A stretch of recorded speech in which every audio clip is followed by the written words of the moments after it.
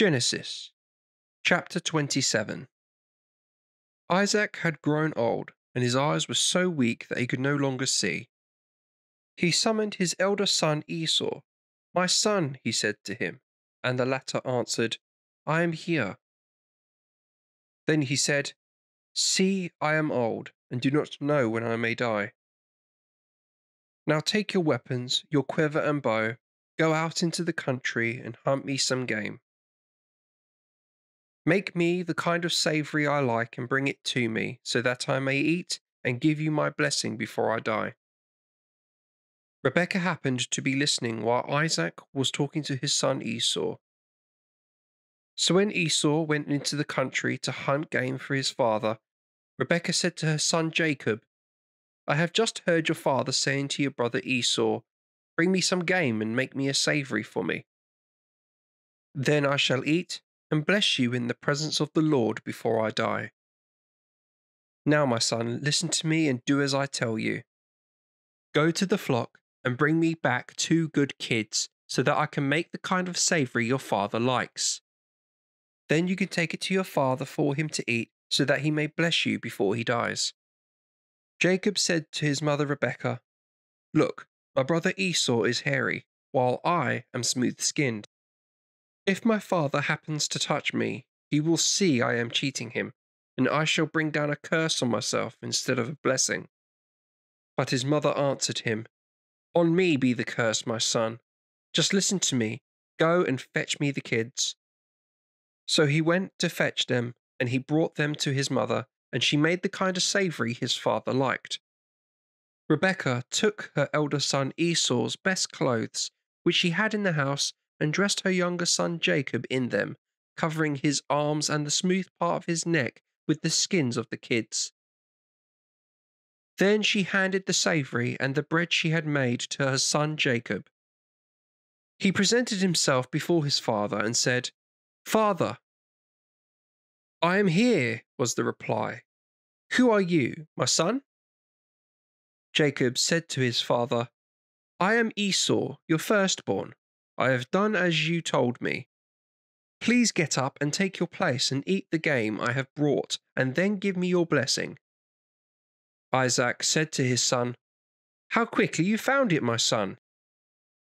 "It was the Lord your God," he answered, "who put it in my path."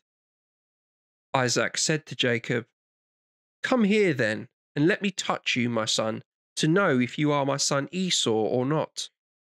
Jacob came close to his father Isaac, who touched him and said, "The voice is Jacob's voice, but the arms are the arms of Esau."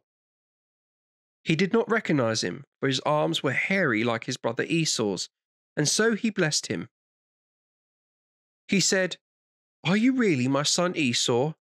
And he replied, "I am." Isaac said, "Bring it here that I may eat the game my son has brought, and so may give you my blessing." He brought it to him and he ate. He offered him wine and he drank. His father Isaac said to him, "Come closer and kiss me, my son."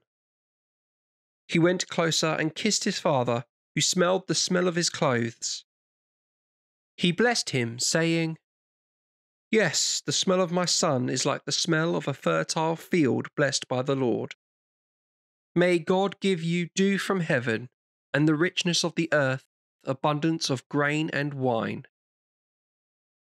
May nations serve you and peoples bow down before you. Be master of your brothers. May the sons of your mother bow down before you. Cursed be he who curses you. Blessed be he who blesses you." As soon as Isaac had finished blessing Jacob, and just when Jacob was leaving the presence of his father Isaac, his brother Esau returned from hunting. He too made a savory and brought it to his father. He said to him, "Father, get up and eat the game your son has brought, and then give me your blessing." His father Isaac asked him, "Who are you?" "I am your firstborn son Esau," he replied. At this Isaac was seized with a great trembling and said, "Who was it then that went hunting and brought me game? Unsuspecting I ate before you came. I blessed him, and blessed he will remain." When Esau heard his father's words, he cried out loudly and bitterly to his father, "Father, bless me too." But he replied, "Your brother came by fraud and took your blessing." Esau said, "Is it because his name is Jacob that he has now supplanted me twice? First he took my birthright, and look, now he has taken my blessing. But," he added, "have you not kept a blessing for me?" Isaac answered Esau, "See, I have made him your master. I have given him all his brothers as servants. I have provided him with grain and wine. What can I do for you, my son?" Esau said to his father, "Was that your only blessing, father? Father, give me a blessing too." Isaac remained silent, and Esau burst into tears. Then his father Isaac gave him this answer: "Far from the richness of the earth shall be your dwelling place, far from the dew that falls from heaven.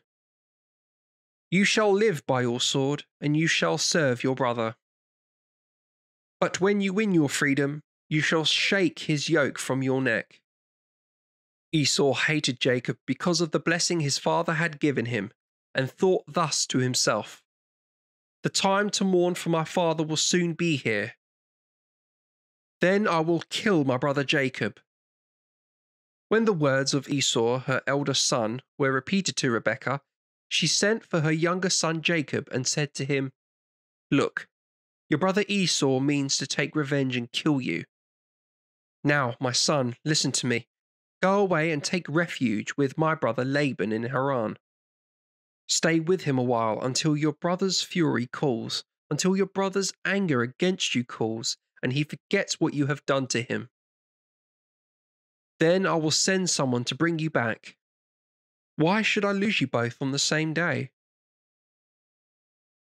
Rebekah said to Isaac, "I am tired to death because of the daughters of Heth.